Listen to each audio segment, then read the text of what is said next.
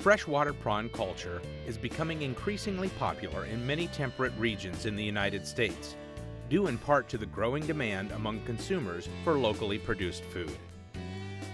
Freshwater prawns are grown in drainable earthen ponds as small as 1/10 of an acre to as large as 5 acres and sometimes more. The ponds are stocked in June and are typically harvested in September after 100+ growing days. The quality and safety of the freshwater prawn product are directly linked to its value to the consumer, so great care must be taken during harvest to ensure a high-quality product. Best management practices start at the pond. Prior to harvest, ponds are slowly drained. Draining should be timed to facilitate marketing and often begins the night before harvest. Ideally, water temperature should be above 65 degrees Fahrenheit, so the prawns are still capable of moving. The prawns will follow the water and can be harvested from internal or external harvest basins, or picked up by hand from the bottom of the pond.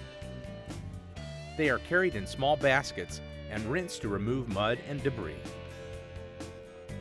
Next, the prawns are transferred to purge tanks filled with clean, oxygenated water for approximately 20 minutes. During this time, they will purge themselves of waste that remains in their intestines. Prawns are then carefully bulk weighed. Once purged, the prawns are moved to a chill tank. This procedure must be conducted to ensure superior quality of the prawn product for immediate sale or additional processing. The baskets of live prawns are submersed into a mixture of clean water and ice. Prawns remain in this ice slurry for at least 20 minutes, but no more than 45 minutes. Core temperature measurements of the tail meat are conducted to confirm adequate cooling, to between 34 and 36 degrees Fahrenheit.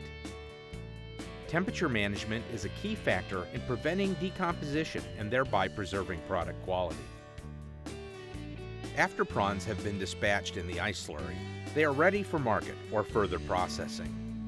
All staff must be adequately trained in basic hygiene and must wear protective gear that is clean and sanitized. All prawn producers must be dedicated to following the best management practices to ensure long-term consumer confidence and preference, as well as the continuing success of the commercial industry.